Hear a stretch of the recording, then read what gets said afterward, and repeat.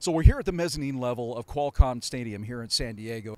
We're sitting here talking with Bob Kanaski, a former captain of the San Diego Police Department. Now, you were the incident commander of the evacuation shelter here at Qualcomm. Yes, I was. Now, this was in 2007, correct? Yes. This was the Southern California fire siege that was going on. How big of a deal was that back then? This was huge. Now, we had gone through a fire in 2003 where we lost quite a few homes up in the north, up in Carmel Mountain, and we had used Qualcomm Stadium at that particular time as a evacuation center. However, when we got to 2007, the fires were much bigger, broader, covered more area, and we had more people to evacuate. So this center, this stadium, became quite a big shelter. I mean, I recall at one time we had at least 15,000 or more people here at the shelter. Wow. And so where were they put? This area doesn't seem big enough to hold 15,000 people. No, we utilized the entire stadium. What was unique about this place is it has various floors. This was actually in the reception area. And you're sitting kind of at ground zero. This is where a lot of supplies came in, but where everybody checked in. We had a number of booths up here that monitored mapping systems throughout the county so folks could keep track of their homes and their area. But then what we did is for sleeping arrangements, because we used this place for 6 days, various floors. We used the downstairs covered floors for those with families, older people, so that they'd have a place to be, and then kind of moved it all the way up to the top with tents and cots that were provided by the military. So the whole place was just covered. Did you guys already know how you would utilize this facility for evacuations, or did you just sort of wing it, for lack of a better phrase? It wasn't necessarily a wing. We knew that in the 2003 we had some practice because we'd used it for a couple of days. I don't really think that we knew that this was going to last as long as it did, so we had to wing some of it, so to speak. But really what it came down to was a kind of common sense approach. We knew that we had a number of folks here who would need shelter, who would need to eat, who would need to find out about their property, who would also need to make sure that their kids were taken care of, their dogs and their animals and pets were taken care of, because we had a place for that. And then in addition, which was also thrown in, is that we used our club floors as hospitals.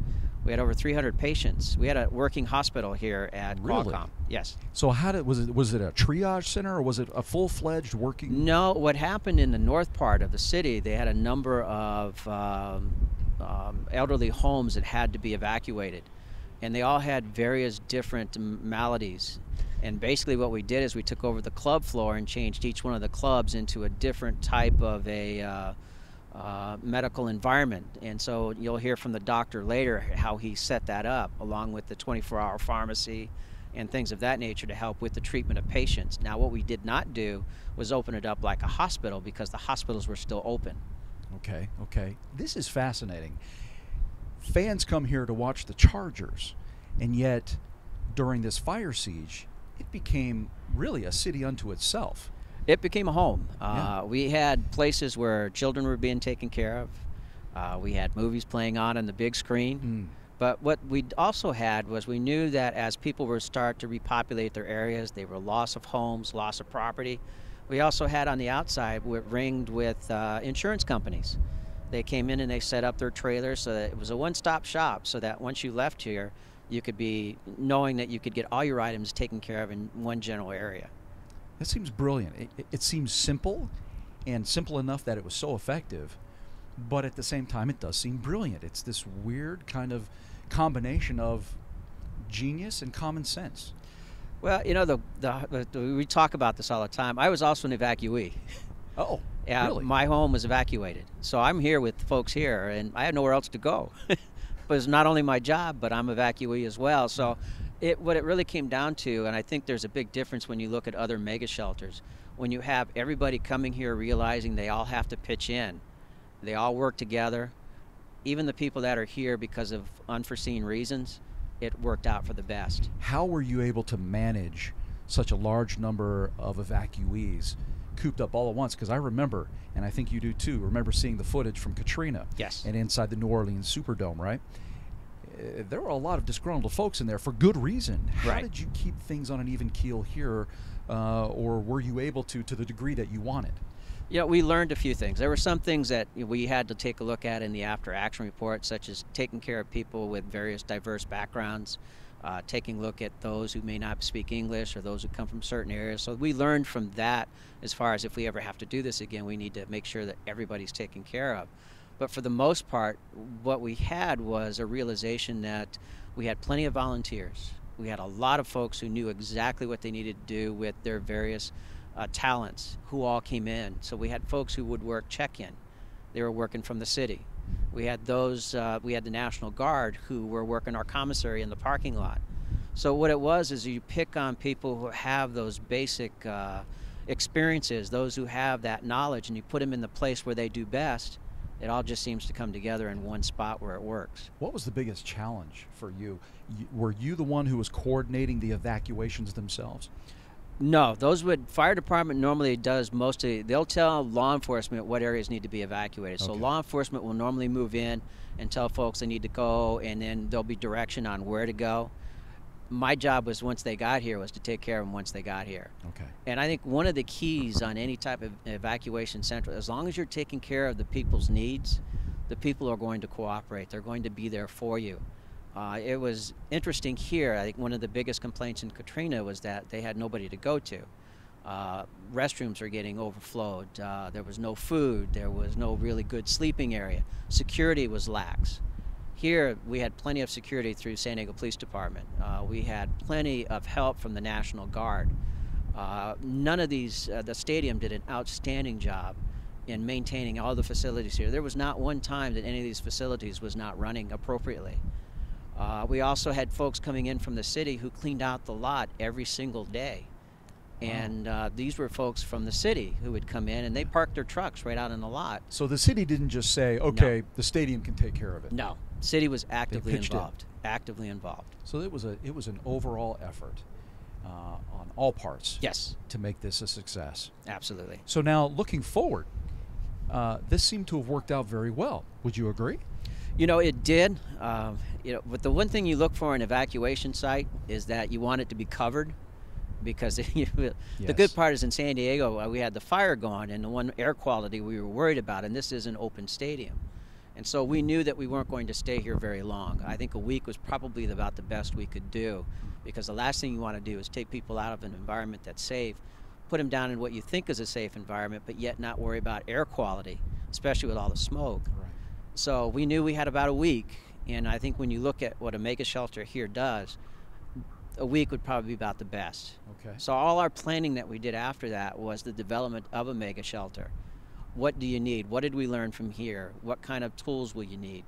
How do you make sure that folks that come here are certified to be nurses and things of that nature? So we had to make sure all backgrounds are being done on your folks, and you have to do it beforehand. You can't wait until the actual incident. So all these things are still being done to where we are prepared for the next incident. So looking forward, will you use this facility again?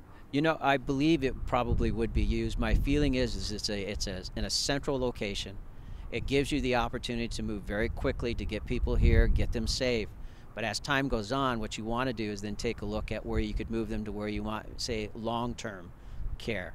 And I think what we did is we worked here for about 6 days, and eventually when areas were repopulated, we still had a group that could not go home. And so what we did is worked with the other shelters that were covered, like in Del Mar, and we moved folks up there. I see. So where was the fire compared to where we are now? Which direction? The fire was up north. Up behind and us here. Up north and to the east a little bit, and it was it blew from the east to the west. Okay, so were you actually getting smoke in this stadium here? Actually, after the winds had stopped, yes, you get the swirling winds around here, and the air quality is a little bit difficult. It wasn't as bad as 2003, because those fires were actually closer to Qualcomm. These fires were actually further north, and so we didn't really get huge smoke. So we could stay here a little bit longer and not worry too much, but yet it still was a problem because you got an open air stadium that you're trying to make into a shelter. Right. Thinking back to that day. Okay, now you got it? You thinking back? Oh, I can see it perfectly. When you would come out here and you would look around and you would see the activity, what was going through your mind? You know, the biggest thing I worried about on those times was to make sure that everybody was taken care of. Okay. The one thing that I wanted to do, and if you ever go back and take a look at the archives, and there was a press conference, And what I had told the folks at that time is that you've got enough worries going on right now about your homes. I do not want you to worry about where you're going to sleep, what are you going to eat, what's going to happen the next 2 or 3 days. Our job is to make sure we take care of that so you don't worry about that. You can take care of your homes later, but let's just make sure we've got you taken care of for right now. That was the biggest thing. Did you hear of any criticisms from There were criticisms. It wasn't necessarily about the care and things of that nature. I think the criticisms came later with regard to making sure that everybody had equal access. That was one of the things that was brought up by the ACLU and a few other folks, is that just because somebody lives in a home, that's not the only people. There are people who are living in canyons, or those who didn't speak English. And so what you cannot do, or what you need to do, is make sure that they're not fearful of coming into a shelter and thinking that something else might happen to them. That is interesting. Honestly, I don't think I would have ever thought of that. I did not think about it at the time, but I do now. I mean, it's one of the items that I would take a look at if I were to run another mega shelter, is that as we start moving people in, I want to make sure that we're taking care of all the people that need to be taken care of, but to make sure that we've got all the systems in place that take care of language, that take care of some cultural differences, that make sure that everybody feels they're getting equal access across the board. Were there any decisions, when you look back now, that you wish you would have made a different decision? There was only really one decision that bothered me, and I didn't get actually involved in it because it kind of happened and not come up to the command post.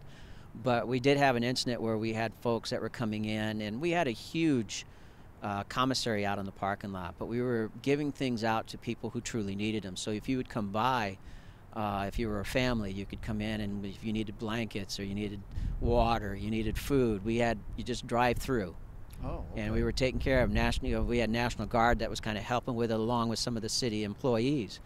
But we also had people that were taking advantage of it. And what had happened at one particular time is there was a group that had come in, and eventually Border Patrol got involved, and I wish that had not have happened. I wish that had been taken care of a little bit differently. So those are things you have to think of. The biggest thing is when you're running a shelter, the shelter's open to everybody, and everybody needs to be taken care of it. And that's the only thing you really truly need to worry about. Don't worry about the rest. How do you anticipate all those little things, the things that didn't occur to you at the time, but how do you anticipate all that? You try and do them beforehand. I think one of the things the one thing that we did use quite consistently here, and it works really well, is the incident command system. Once you put that into place, and we started training some city employees in how to do that and the various responsibilities they had, things start to fall in place, and people see that the job is actually a little bit easier. But the other part is pre-planning. The one thing that you should tell every city and every county, it could happen to you. You need to come together and do these preparations before any of these things happen. You can still think of things that might not, things are going to happen that you didn't expect, but you're better prepared to make those decisions if you've got some pre-planned things in place. And pre-planning is the key. It is the key. Okay. You've already mentioned a number of things that you've learned from that past experience, actually the past two experiences. Looking forward to the next one. What would you be ready for, or what are you telling these others to be ready for? Maybe there's something you haven't talked about yet. Is there anything else you'd like to kind of pass along? The one thing, we're good with fires. I mean, we've had a number of them here, but the other thing we have to be really prepared for is something that would be natural, or a natural disaster, such as an earthquake. There are things that would not be available to us that were available to us during fires. Fires were pretty consistent in some of the areas. We lost some communications, but we were able to put those back into play. But if you had an earthquake or some other type of natural disaster where you lost structures, or you lost huge areas of communication, those are things that you need to have prepared for in advance, because you're not going to be able to figure those things out when it happens. You're going to be behind the 8 ball. So what I would tell folks is think of your worst environmental hazard that could ever happen, and put a plan together for that. The second side is take a look at what's happening across the country or in the world right now. There could be other things that could happen with some of the other types of man-made decisions that could cause you difficulty. Be prepared for those. Yeah. And know the ICS system. I'm going to tell you right now, if folks are not up to date on ICS, are not comfortable using it, get comfortable, because it helps you make your decisions better. It helps you work with the fire department and other people better, but it also makes the organization run a whole lot more smoothly.